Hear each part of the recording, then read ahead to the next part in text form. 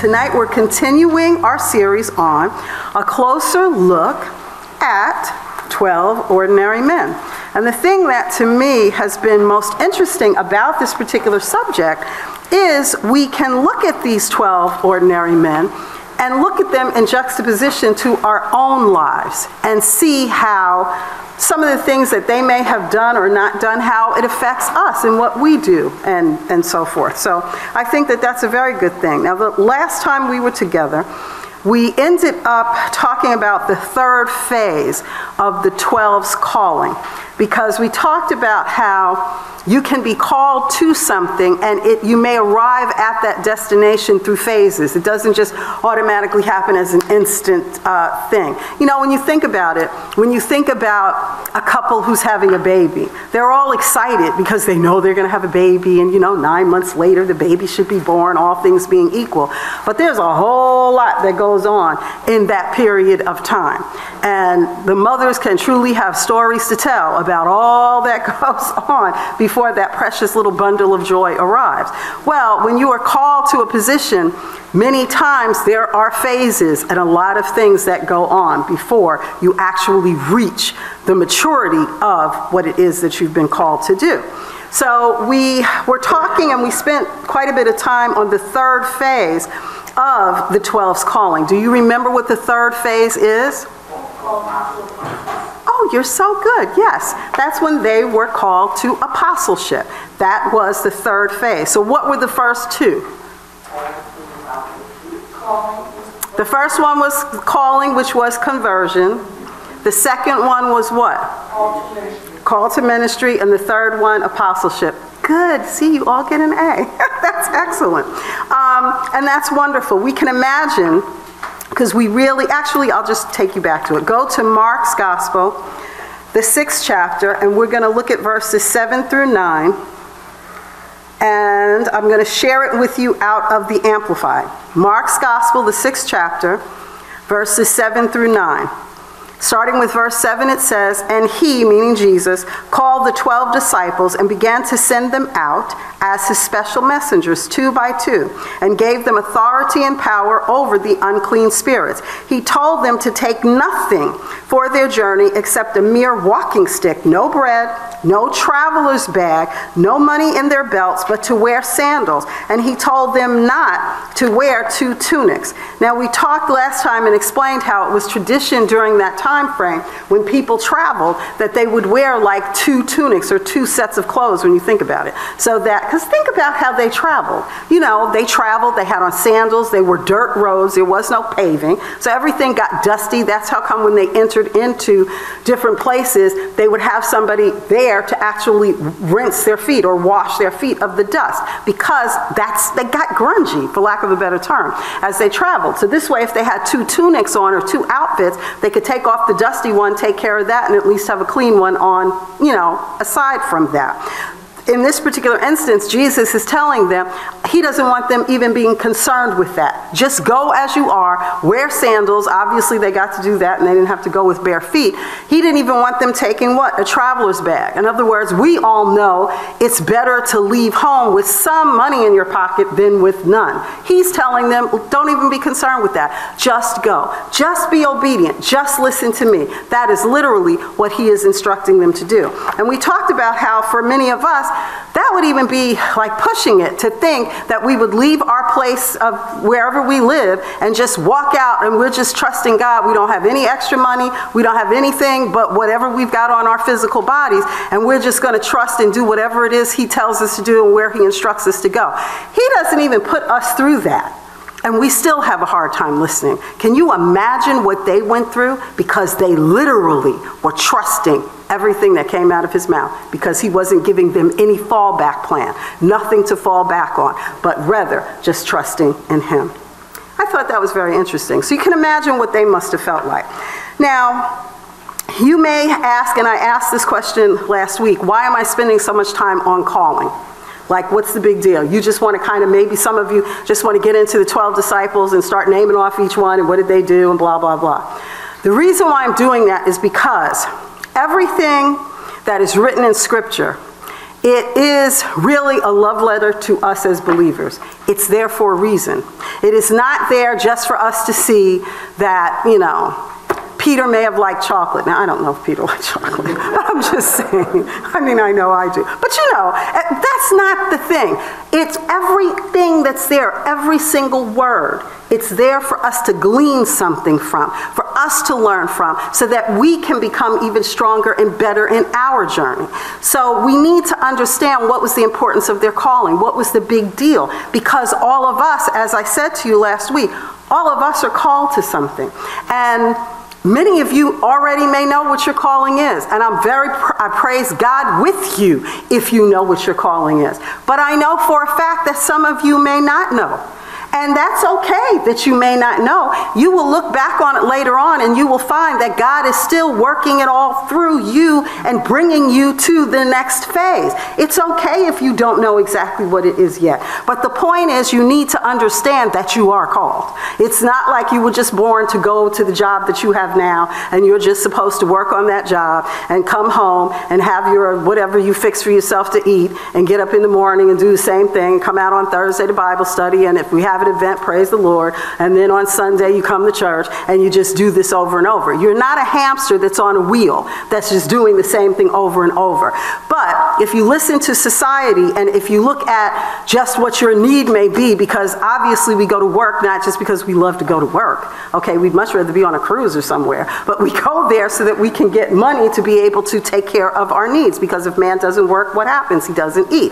We get that. But we have to realize that we're called as children of God. We are joint heirs with God and with Jesus Christ of Nazareth. That's a whole lot more than just doing the same repeated thing over and over and over. The world is not going to tell you that. They're not going to remind you of that. That's what we have to do. We have to remind ourselves of whose we are and the fact that, wow, there's something unique that I'm supposed to do that nobody else in this earth realm was called to do, just me. And find out what that thing is, and then we can get about doing it, because then we're doing what the Lord has called us to do. Now, we had learned, and this is where we left off, and I will go over it because I think it's worth reiterating. Minister Scott, in his teaching, he explained to us that there are different callings, okay? And he explained that first and foremost, and as I had even said last week, this is the best, is when God calls a person. If God calls you to something, then it's up to God to provide what it is he's called you to do, to provide for it. In other words, God gave the Apostle Price a vision many, many years ago.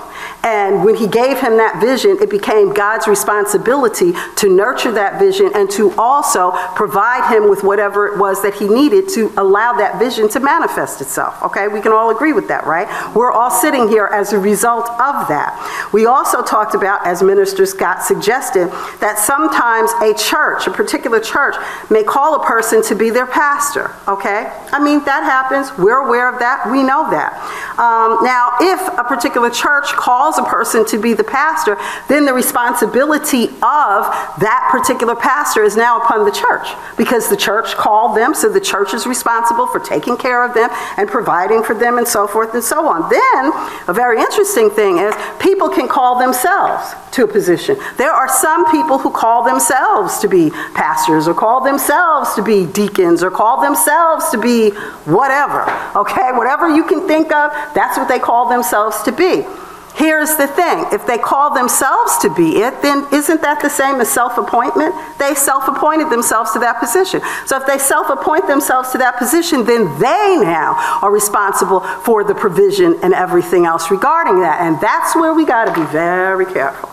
Because if you are calling yourself to a particular position, then you need to be the one that's going to take care of everything regarding that. And you may find out that since your wisdom is finite and it's not infinite as God's is, you may miss something. Just like there are churches who will call pastors who have missed it. missed it in the sense that their intention was right. They thought it was the right person, but God knew something a little bit different that they didn't pick up on, and it wasn't the right fit. We can maybe know a little bit about that too. The point being is the best calling is the calling from God, because then you know you are in your rightful place and you're doing what it is that you need to do. And I did spend time, and I've been asking you to please think and spend some time yourself with God to find out, what is your calling? What are you supposed to be doing? And you know, it was something, I was having a conversation earlier this morning with Stan, and we think about, when we talk about the trickle-down effect, we automatically, because you hear that, it's a dog whistle or a sound bite that you hear the pundits talk about all the time. And usually they're talking about the 1% who, have all this money and it's going to trickle on down, and, then perhaps maybe we'll get some of it. That's when we hear of trickle-down, we usually start thinking of finances. But I like to think of that phrase, we can also use that when it comes to our own spiritual walk. And you've got to be very careful, because when you think back, when we really think back, even when we go to all those sight and sound productions, and they're usually showing us something or portraying something that happened in the Old Testament, and we hear about Daniel, and or if you read the scripture, if you've never even gone to sight and sound, you read the scriptures, and you talk about or read about Nehemiah, and you read about all of these great men and women of God, the different things that they did, Ruth, all of them, where was their focus?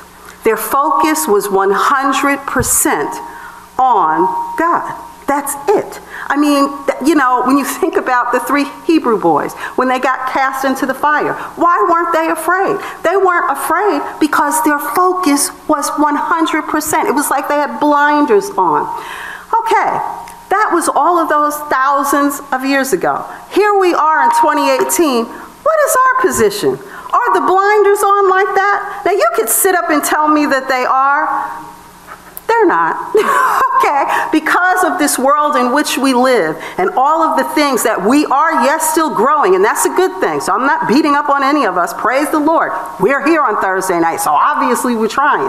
But what I'm saying to you is, we don't have those blinders totally on. We have things that are distracting us going from one place to the next place to the next place. And you have to understand that you've got to take some time. You've got to figure it out.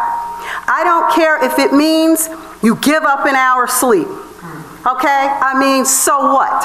Figure something out where you're reining that time in, where you can just sit and be able to hear directly from God and find out what it is that He needs you to do, that He wants you to do, so that you can go forward and do it. I promise you it will be worth that time that you take.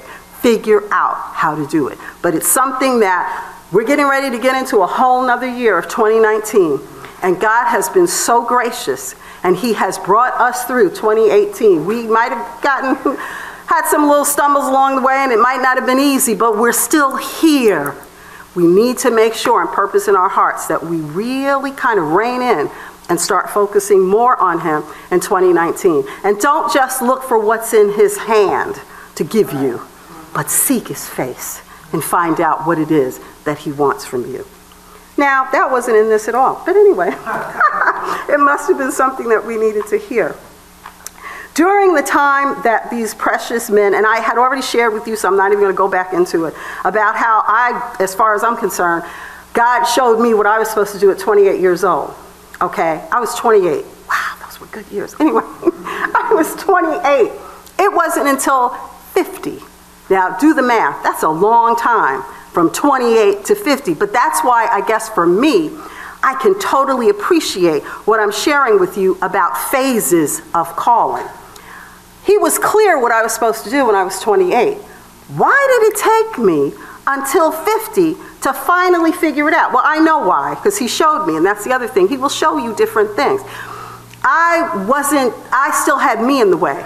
And I was looking at all of my inadequacies and all the things wrong with me and all the reasons why I couldn't possibly do what He was suggesting. I couldn't possibly wrap my head around it. I got in the way of it because it's never about you. It's always about Him. And I had to see that for myself. So learn from my experience. Don't be hard-headed or whatever you want to call it. dim-witted, however you want to put it, don't do what I did. Don't waste that amount of time. Even though he was perfecting some things during that time period. But it took a little while for it to manifest. The great news in it all was I never gave up. I still was listening. So that's what I just want all of us to continue to do. Keep listening, because none of us are perfect. But guess what? God does not expect perfection, but he appreciates progress. So that's something that we have to continue to do. And I know that we're going to do it. Now, back to these 12 ordinary men. During their training, Jesus was always very close by, okay? He was very close by, and he was nurturing them along the way, literally, almost like a good parent would do to their children. They would always check back with him, providing updates on how things were progressing. Why? Because, again, he appreciates progress. After doing this for a little while, though, they returned to the Lord and remained with him for an extended time of teaching, ministry, fellowship, and rest.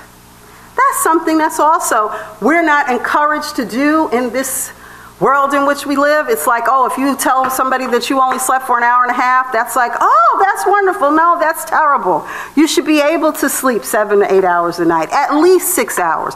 If you're not, you need to figure out what it is that you need to do, because guess what? You need to rest. If Jesus rested, are you better than the Lord? No. So that means you've got to get rest. You've got to figure out what you must do to get that rest, because your body will function to the perfection that God created it to function when you give it what it needs. And one of the things it needs is rest. So you have to be able, now see, you know that this is the Holy Spirit, because this is something that I'm constantly, progressively working on, because I am one of those people who don't necessarily get as much rest as I should. So that lets you know he's definitely speaking through me, and I'm learning. Got to get more rest, okay? But we really do have to do that.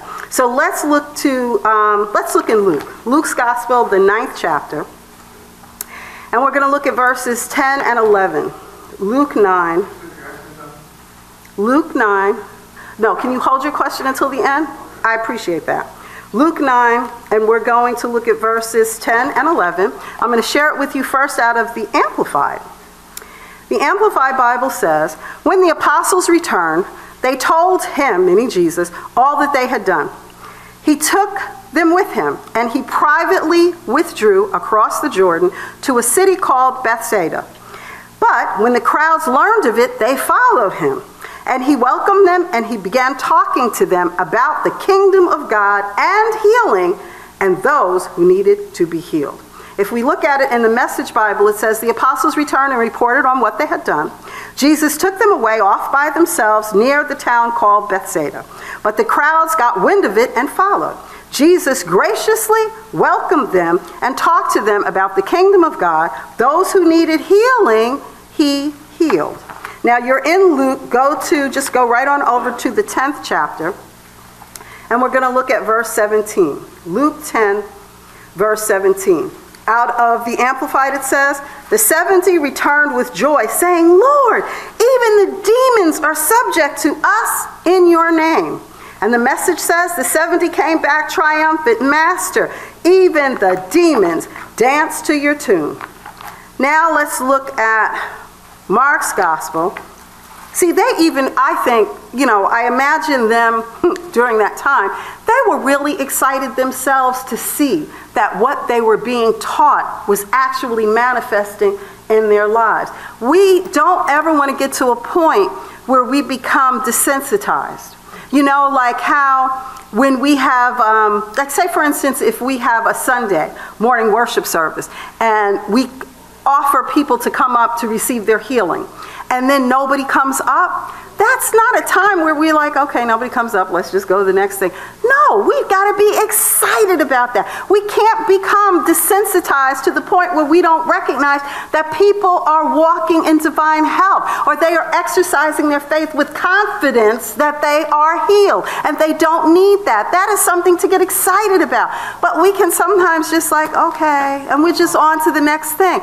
Don't allow that to happen to yourself. Don't become desensitized.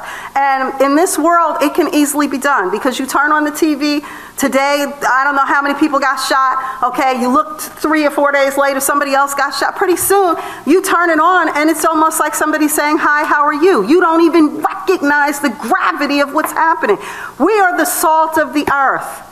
The world can be that way if they want. I call them like they're almost in a coma. They're just going through life not knowing what's going on. We can't be that way because we are the what? Carriers of light. Jesus is within us. They have to see a difference in us. And we can't become desensitized or then we just morph right on into, doing the same things that they do. That's why it tells us in Romans what? That we have to constantly do what?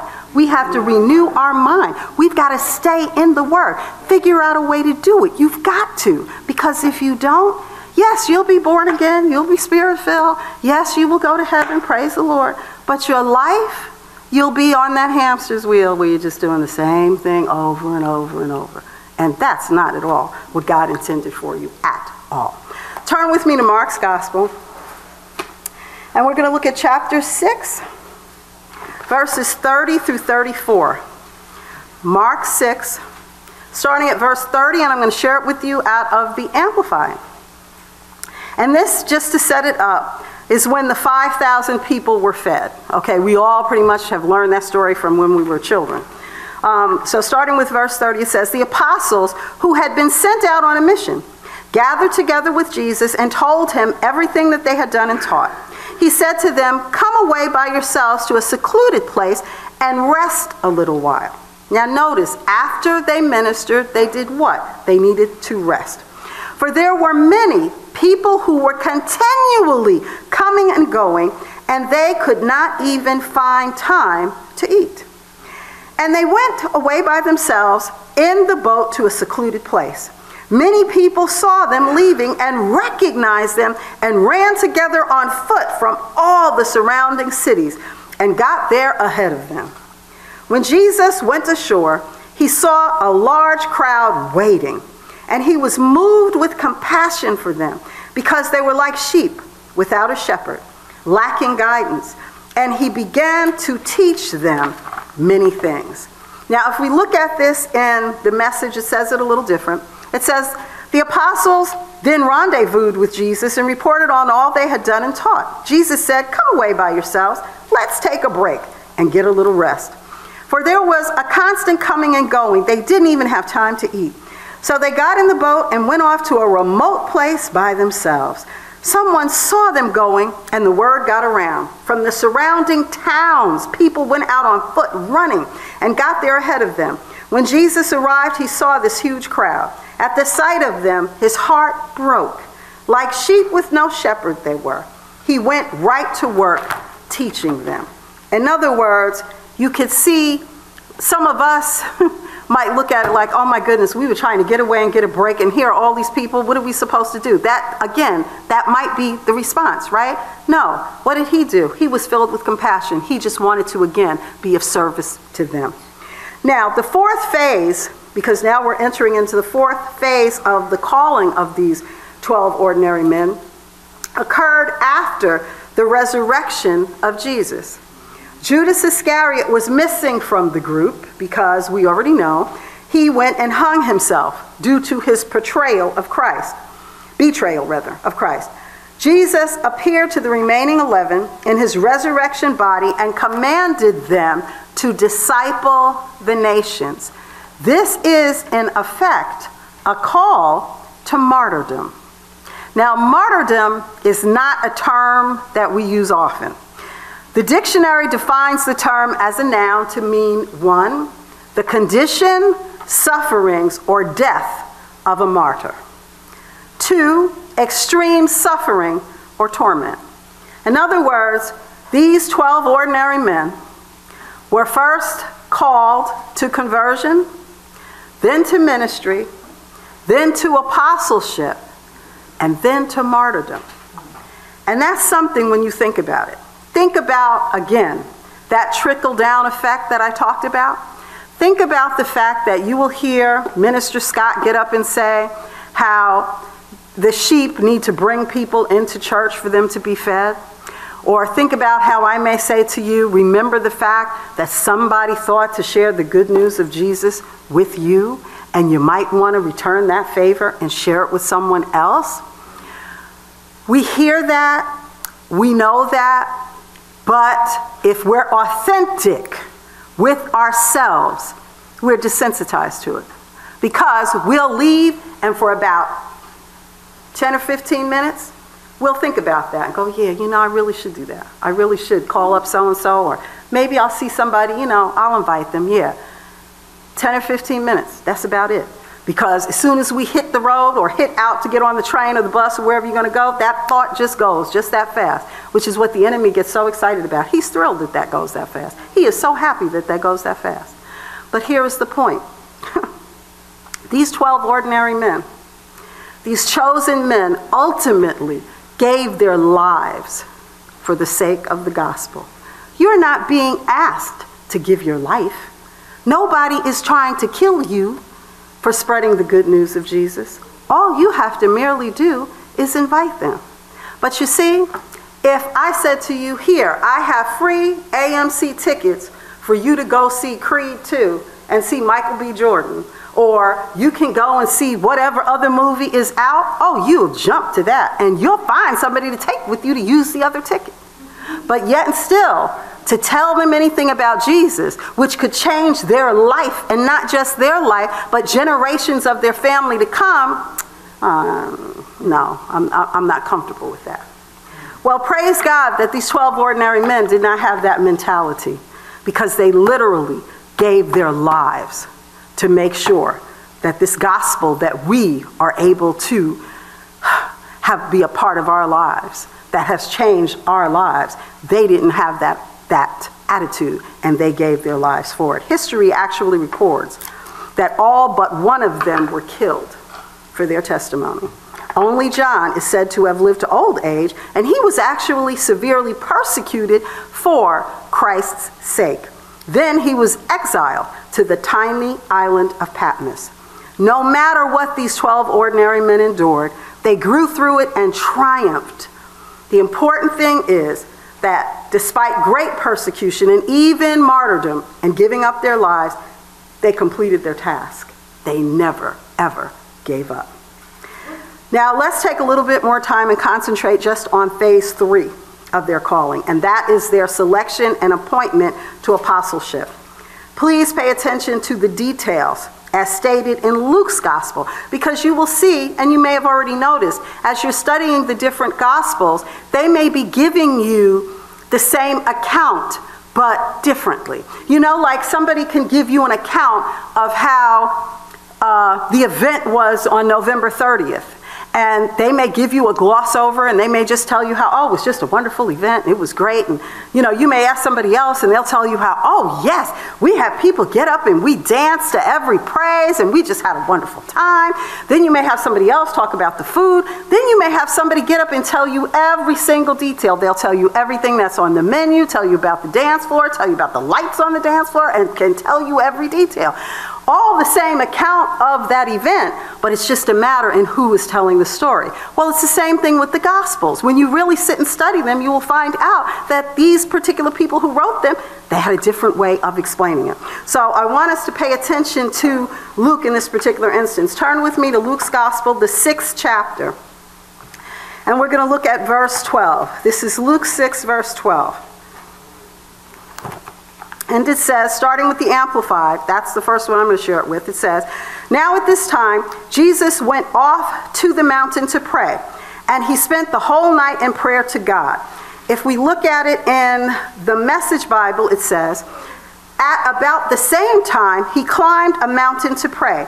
He was there all night in prayer before God. The next day, he summoned his disciples, and from them, he selected those, of course, the apostles that he wanted. If we look at it in the American Standard Version, which is not one I usually use, it says, and it came to pass in these days that he went out into the mountain to pray, and he continued all night in prayer. Now notice, the Amplified says, now at this time. The Message says, about that same time. And the American Standard says, and it came to pass in these days. All of them make it sound like they're talking about time, correct? A specific amount of time. Well, here's the thing. Luke is not referring to time indicated on a clock or the specific days of the month. That's not what he's talking about. Rather, he is referring to a period of time, a season, a distinct phase in the ministry of Jesus, which is distinctly different. It was an interval in his ministry when the opposition to him peaked. Because again, that's not something we spend a lot of time thinking about. We just think about, oh, he's our Savior, Jesus, and he's so wonderful. And, droves of people were just coming to hear him teach and, heal them. And we just kind of think along those terms. We don't necessarily think of what he had to go through. Everybody didn't just receive him and think he was wonderful. He had to actually endure quite a lot of persecution. So that's what this time in Luke's Gospel 6 and the 12th verse, that's what they're talking about, the period of time. And it was when the opposition to Jesus actually peaked. Luke's Gospel records the vicious opposition that Christ was beginning to receive from whom? From the scribes and the Pharisees. Turn with me, you're already in Luke, go to the 5th chapter, and we're going to look at verse 17. And if we look at it in the New King James Version, it says, "Now it happened on a certain day, as he was teaching, that there were Pharisees and teachers of the law sitting by, who had come out of every town of Galilee, Judea, and Jerusalem. And the power of the Lord was present to heal them." If we look at it in the Message Bible, it says, "One day as he was teaching, Pharisees and religion teachers were sitting around. They had come from nearly every village in Galilee and Judea, even as far away as Jerusalem, to be there. The healing power of God was on them." Now, this is the first mention. This is Luke's first mention of the Pharisees, okay? Now, if you drop down, you're already in chapter 5. Let's just look at the 21st verse. If we look at it in the New King James Version, it says, "And the scribes and the Pharisees began to reason, saying, 'Who is this? Who speaks blasphemies? Who can forgive sins but God alone?'" And if you look at it in the Message, it says, that set the religion scholars and Pharisees buzzing. Who does he think he is? That's blasphemous talk. God and only God can forgive sins. Now, if you look at it in the 21st verse, as we just did, this is Luke's first use of the scribes, although the scribes are mentioned alongside the Pharisees as teachers of the law in verse 17. We are first introduced to Jesus' chief adversaries in that 17th verse of Luke 5. And Luke's account of their opposition is shown throughout the whole chapter of 5 and well into 6. So when you get a chance, read that. Because if you read all of chapter 5 and the beginning of 6, you will see just how much he had to go through. Now, Luke does a great job of describing the escalating conflict between Jesus and the religious leaders of Judaism. They opposed him when he healed the paralytic and forgave his sins. They thought that was just horrible. If you go back to, we're going to pick up on the 17th verse of Luke 5. So go back to Luke 5, and we're going to look at verses 17 through 26. Now you can jot this down, or you can just relax and listen to me read it, because it's a lot. I'm going to share it with you first out of the Amplified, and it says, "One day as he was teaching," meaning Jesus, "there were Pharisees and teachers of the law," who are the scribes, "sitting there, who had come from every village of Galilee and Judea and from Jerusalem, and the power of the Lord was present with him to heal. Some men came carrying on a stretcher a man who was paralyzed, and they tried to bring him in and lay him down in front of Jesus. But finding no way to bring him in because of the crowd, they went up on the roof and removed some tiles to make an opening, and lowered him through the tiles with his stretcher into the middle of the crowd in front of Jesus. When Jesus saw their active faith springing from confidence in him, he said, 'Man, your sins are forgiven.' The scribes and the Pharisees began to consider and question the implications, of what he had said, saying, 'Who is this man who speaks blasphemies by claiming the rights and prerogatives of God? Who can forgive sins? That is, remove guilt, nullify sin's penalty, and assign righteousness except God alone. But Jesus, knowing their hostile thoughts, answered them, why are you questioning these things in your hearts? Which is easier to say, your sins are forgiven you, or to say, get up and walk? But in order that you may know that the Son of Man, the Messiah, has authority and power on earth to forgive sins, he said to the paralyzed man, I say to you, get up, pick up your stretcher, and go home. He immediately stood up before them, picked up his stretcher, and went home, glorifying and praising God. They were all astonished, and they began glorifying God, and they were filled with reverential fear and kept saying, we have seen wonderful and incredible things today. Now, just so that you know, the roof of a typical home during that time was composed of clay tiles, which were laid on a mat of branches, and grass supported them by wooden beams. So when they actually removed those tiles to lower them, they could do it a little bit more easily than we may think, because we're thinking of like cement buildings and all the rest of this. No, not really. It was a little bit easier for them to do. But it was still a tremendous act of their faith in Jesus that they would be willing to do such a thing. If we look at this in the Message Bible, it's a little different. It says, one day as he was teaching, Pharisees and religion teachers were sitting around. They had come from nearly every village in Galilee and Judea, and even as far away as Jerusalem to be there. The healing power of God was on him. Some men carrying a paraplegic on a stretcher, they arrived. They were looking for a way to get into the house, and they set him before Jesus. When they couldn't find a way in because of the crowd, they went up on the roof, removed some tiles, and let him down in the middle of everyone, right in front of Jesus. Impressed by their bold belief, he said, friend, I forgive your sins. That set the religion scholars and Pharisees buzzing. Who does he think he is, that blasphemous talk? God and only God can forgive sins. Jesus knew exactly what they were thinking and said, why all this gossipy whispering? Which is simpler, to say, I forgive your sins, or to say, get up and start walking? Well, just so it's clear that I'm the Son of Man and authorized to do either or both, he now spoke directly to the paraplegic. Get up, take your bedroll, and go home. Without a moment's hesitation, he did it. Got up, took his blanket, and left for home, giving glory to God all the way. The people rubbed their eyes, incredulous, and then also gave glory to God. Awestruck, they said, we've never seen anything like that, which this is true. Now here's another thing. They opposed him for everything. So he healed this man. They had a problem with that. They also opposed him for eating and drinking with tax collectors and sinners. He gives them a great answer, though, for this. You're in Luke. Go drop down to the 27th verse. So this is still Luke 5. You're going to drop down to the 27th verse, and I'm going to share it with you out of the Amplified. And it says, oh, wait a minute, am I or am I not? Oh, wow.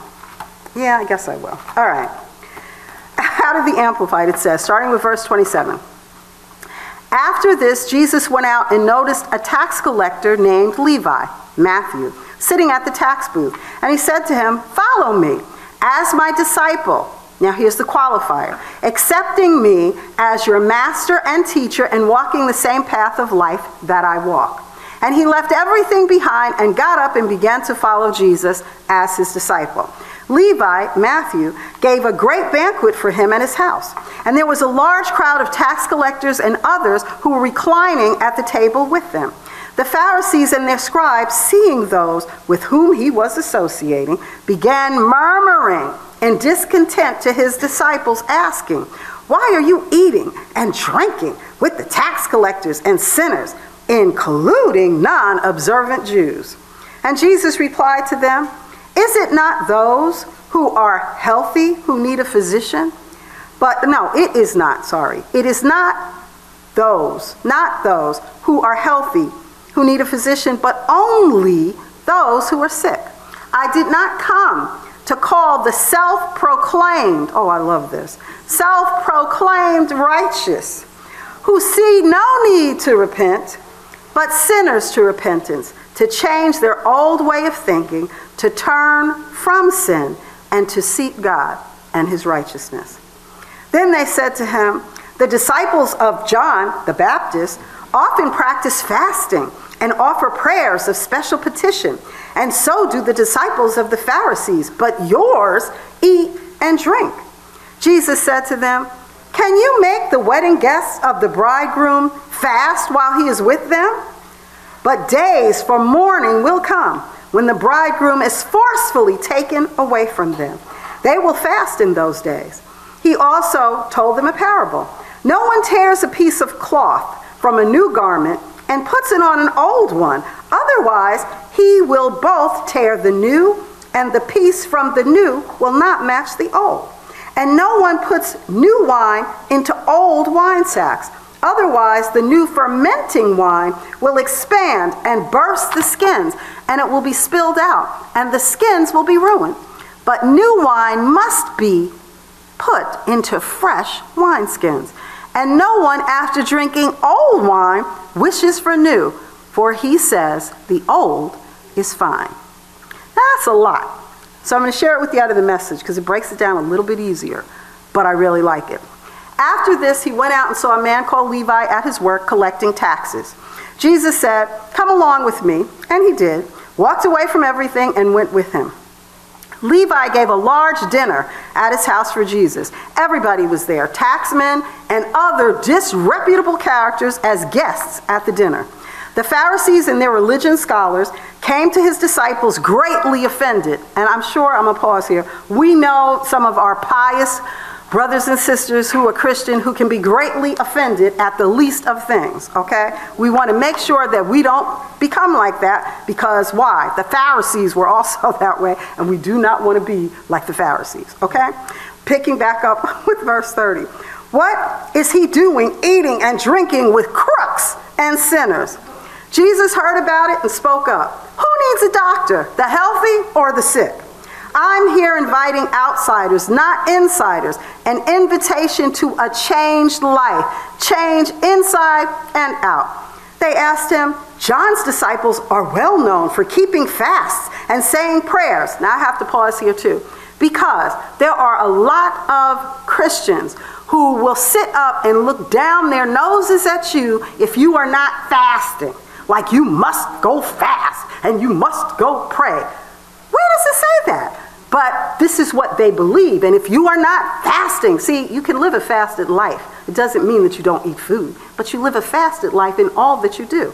But anyway, back to this. I always find this very interesting because there are a lot of Christians who really, really do believe this. So anyway, they asked him and they're telling him about John's disciples are well known for keeping fast and saying prayers. Also the Pharisees. But you seem to spend most of your time at parties. Why? Oh, I love it. Jesus said, when you're celebrating a wedding, you don't skimp on the cake and wine. You feast. Later, you may need to pull in your belt, but this isn't the time. As long as the bride and groom are with you, you have a good time. When the groom is gone, the fasting can begin. No one throws cold water on a friendly bonfire. This is kingdom come. No one cuts up a fine silk scarf to patch old work clothes. You want fabrics that match, and you don't put wine in old, cracked bottles. You get strong, clean bottles for your fresh vintage wine. And no one who's ever tasted fine, aged wine prefers unaged wine. And that is 100% true. So the point being is, we need to think about that even in our day-to-day lives, because again, we're studying this because we're putting it in juxtaposition to who we are and how we conduct ourselves. Amen? So look, you're already in Luke. Turn over to the 6th chapter. Just go one chapter over. And we're going to look at verses 1 through 11. And out of the Amplified, starting with verse 1 in chapter 6, it says, one Sabbath, while Jesus was passing through fields of standing grain, it happened that his disciples were picking the heads of grain, rubbing them in their hands and eating them. But some of the Pharisees, these wonderful Pharisees, said, why are you doing what is unlawful on the Sabbath? Jesus replied to them, have you not even read in the scriptures what David did when he was hungry, he and those who were with him? How he went into the house of God and took and ate the consecrated bread, which is not lawful for anyone to eat except the priests alone. And how he also gave it to the men who were with him? Jesus was saying to them, the Son of Man, the Messiah, is Lord even of the Sabbath.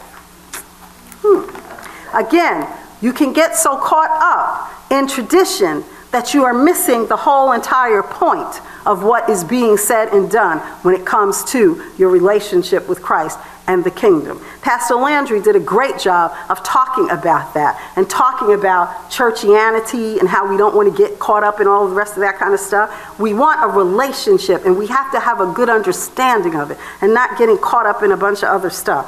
The Message Bible, for those same verses of Scripture, Luke 6, verses 1 through 11 says it this way. On a certain Sabbath, Jesus was walking through a field of ripe grain. His disciples were pulling off heads of grain, rubbing them in their hands to get rid of the chaff, and eating them.